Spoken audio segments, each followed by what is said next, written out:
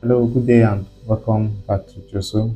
My name is Edwin, and this is our part 4 in the series of how to carry out a bathymetric survey using your Echosounder.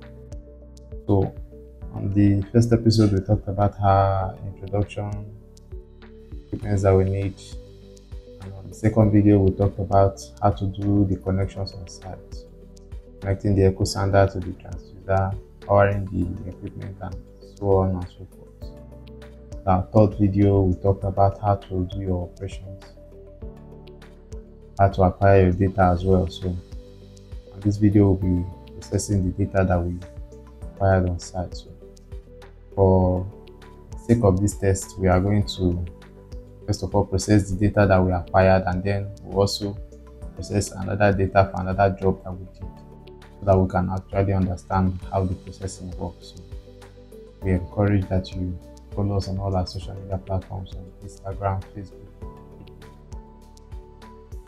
Also ask that you subscribe to our YouTube channel.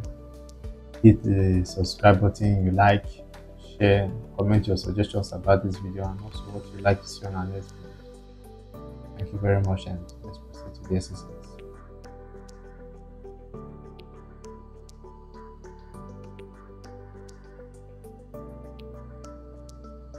Okay, so we are going to open the HySurvey, and by default, when we open the HySurvey, Echosounder is also going to open. So, since we are not creating a new project, we are going to work on the project we did. So we just click on the project and click on OK.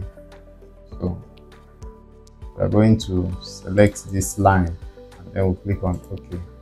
So this is the job that we did here.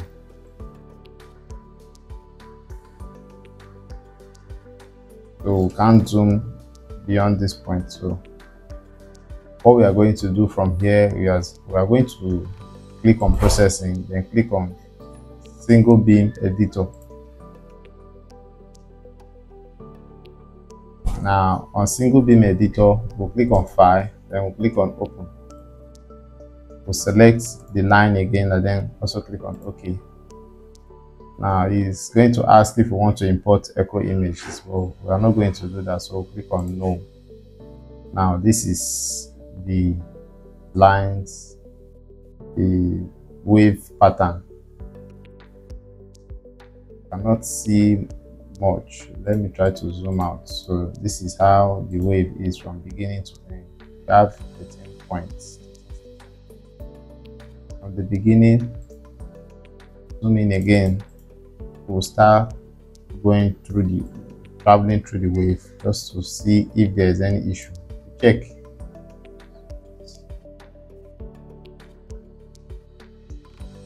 So this is 0 here. We have 2 meters here. This is 4 meters. This is 6 meters. And from the observations that we did, what we got was 0.6. So this is 0.6 here. We're going to be going through the line. If we see any unusual or any difficult, any suspicious wave pattern or depth pattern, we'll edit. So you see, for this job, there is no, the wave pattern is straight and is okay.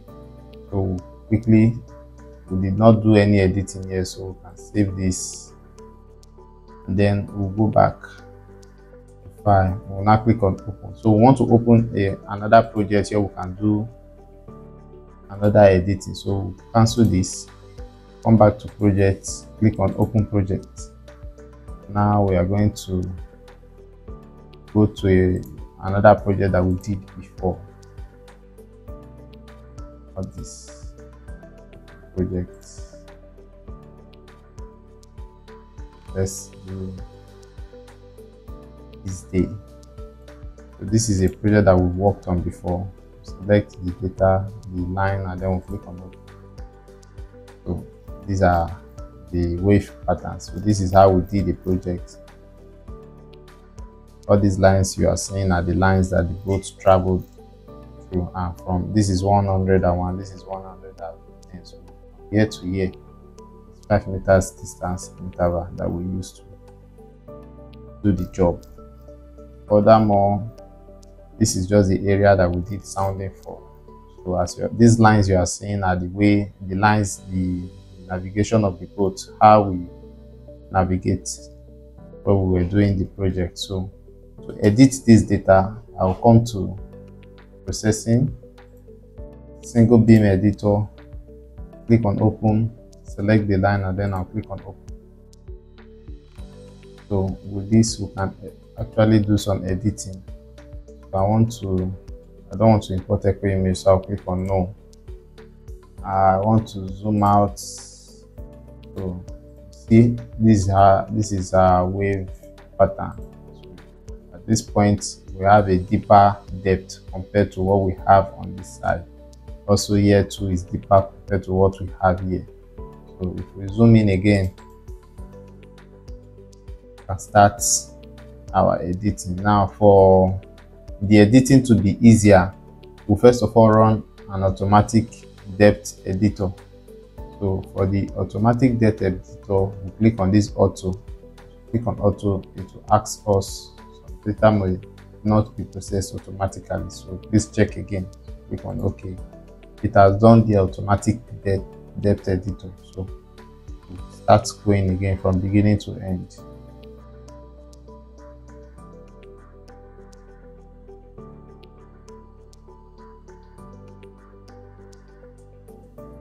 Traveling.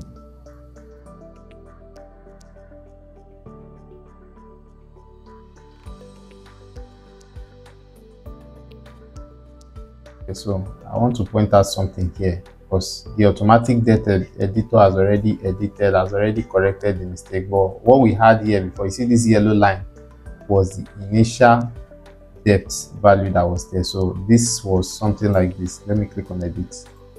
So this line was initially something like this, and this was also like this.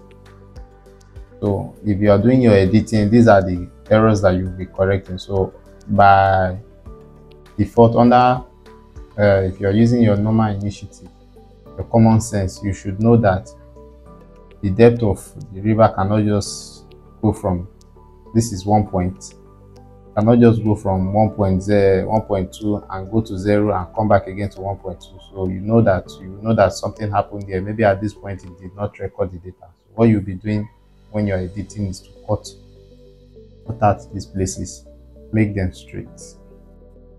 Go forward again. There's another one here, it has been corrected already. So move forward, go forward. See, all these are bad data that have been corrected already. So you can also do something like this. You can just cut this straight.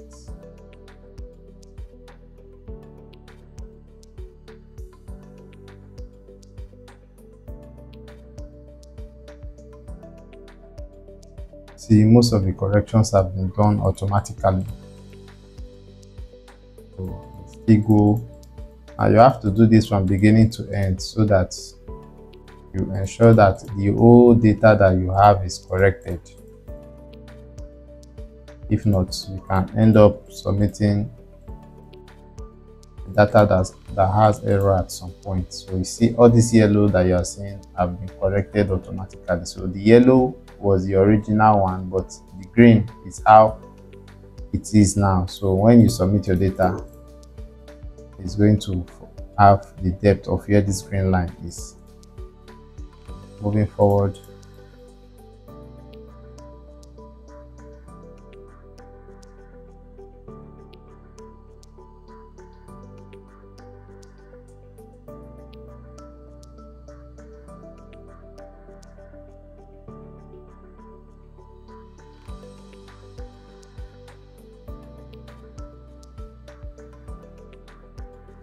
see, as we are traveling, the wave is going up and down, so it's just telling us the difference in height between 1 or 2 points. So if we go like this, go faster, you can see the up and down movement is just difference in depth.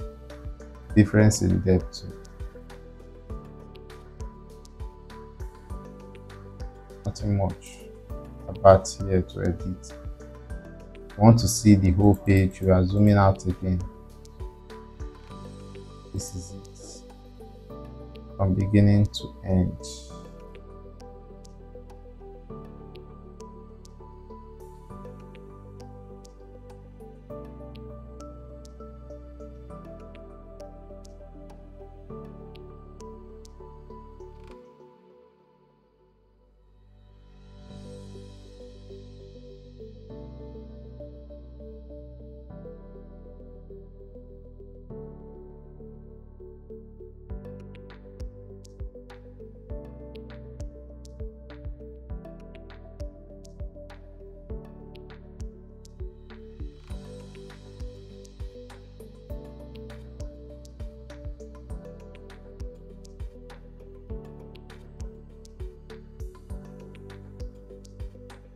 So this is how to do your editing from beginning to end, and do this multiple times, maybe 1 or 2 times. Just go from beginning to end again to be sure that you've corrected any error inside the data, and when you finish, you click on save. So it will tell you that there have been changes that has been made to the job. So if you want to save it or not, so you click on OK and it will save successful. Then you can close the single beam editor. Then when you come back to this page to export your data, you come to processing, and then you click on file export. For the job, you select the job, also select your format. So we want to export to a CSV format. Another thing is, if you're starting or if you're getting the equipment for the first time, you might not have this CSV format, so you have to create a custom export format. So to create a custom format, you come to custom, select the name and type any name you want. So if you want to export to a notepad, you can put type notepad here as the export name, notepad. Then the separator can be comma, then the extension, if that's the extension for notepad is .txt. So you type in txt. Then for the points that you want to export, so data you want to export, you want to export the point name, add the date, you add the time, you add the latitude, you add the longitude, you add the elevation, you add the antenna height, you add the y-axis, you add the x, you add, that's the coordinate. You want the h2, you add, this is ground h, add the depth, you add. So as much data that you need, the PDOP, as much that you need, you select them. So basically what you need is the name. If you want the date and time, that's also okay. If you need the x and the y, and of course you need the depth. So these are the basic ones that you need, but if you want to add other data, you can also add as well. So when you're done, you click on OK. So as you can see, we've created another custom format. So if I'm exporting to Notepad, I will select this. If I'm exporting to CSV, I will select this. So let's do for the both of them. So first of all, CSV. Then I'll click on exports. Then it will ask me to type a name for the file I want to create. So I'm saving it to my desktop, and the name of the file is survey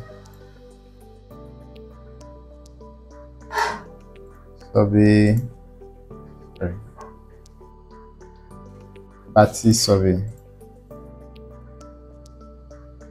survey test.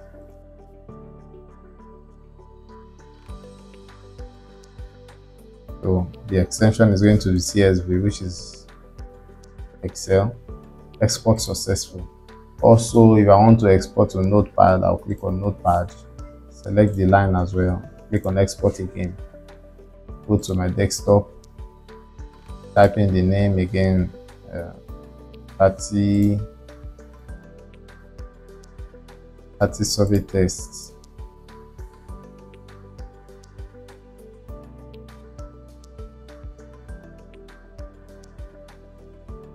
So the first one is .csv. This is going to be .txt. So I click on save,